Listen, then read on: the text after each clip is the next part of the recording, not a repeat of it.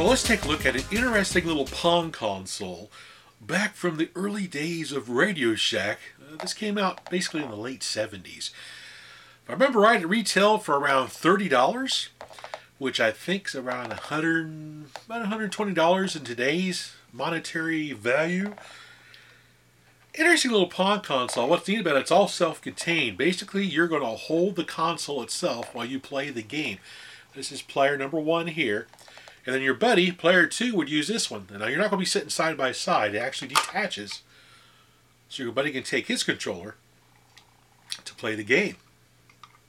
Kind of neat. Get in there. So let's take a close look at the console and see what all this does and what it looks like on the screen. Well, here's a closer view of the unit itself. We have our selection switch here, just like between the 4 different games it comes preloaded with. Of course, we have tennis, which is Pong. We have a hockey game. We have squash. And we have practice, which is basically a one-player squash type game. You just basically keep the balls going as long as you can. Our on-off switch. We have a ball speed switch, which is like between a fast ball or slow-moving ball. We have the bat size switch. We have a small bat. We have a large bat. Then we have the slice. What this does is control what angle the ball leaves the paddle. So we put them in, it'll leave the paddle at a lower angle typically. Put it at max, it'll leave at a sharper angle from the paddle. Then we have the manual auto serve button. In manual mode, you would hit the button here, serve button, to serve the ball. Otherwise, you put it to auto, and every time the ball goes out of play, it'll serve the next ball up automatically for you.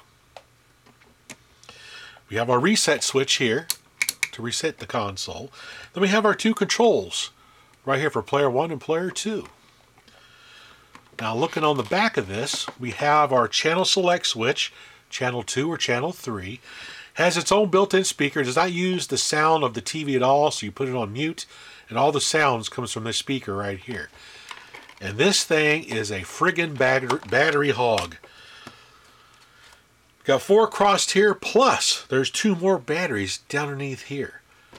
This thing is a pig on batteries.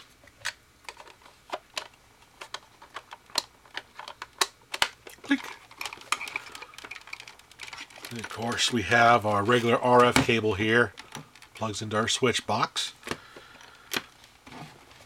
So let's hook this thing up and take a look at some of the games on it close up.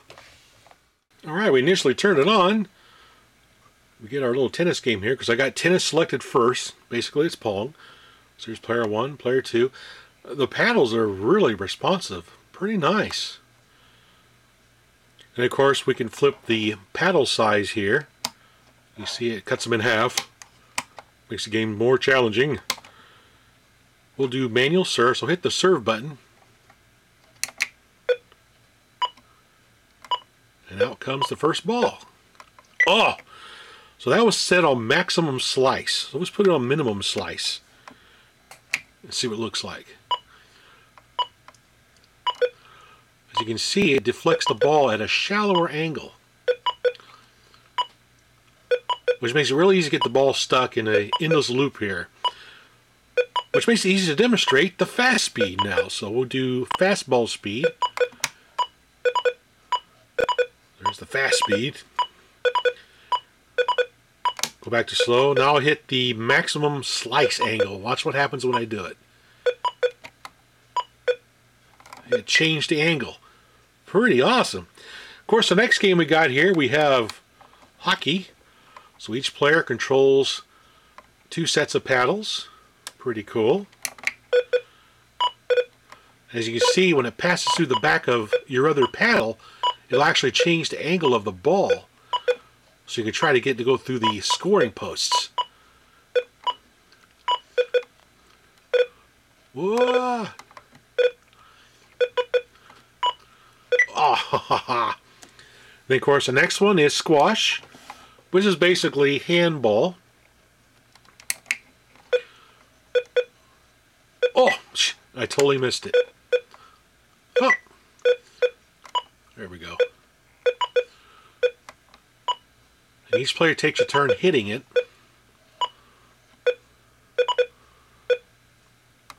Until one guy misses. Next game is practice. So this would be the single-player Pong game, basically. So you just sit here and just hit the ball back and forth. La la la la la. So much fun. You got to remember, back when these came out, when these Pong units were first coming out in the 70s, it was quite a big deal to be able to control something on your TV screen. These little Pong units were very, very popular back then. I remember them quite well. Everybody was messing around with these things and talking about them. So it's kind of neat to be able to see some of these older Pong units I never really got a chance to mess with when I was a kid. I remember seeing these at Radio Shack itself. I actually played a demo one they had set up at Radio Shack back in the late 70s. Thought it was pretty neat. But yeah, pretty neat. So that was TV Scoreboard by Radio Shack. Thanks for watching.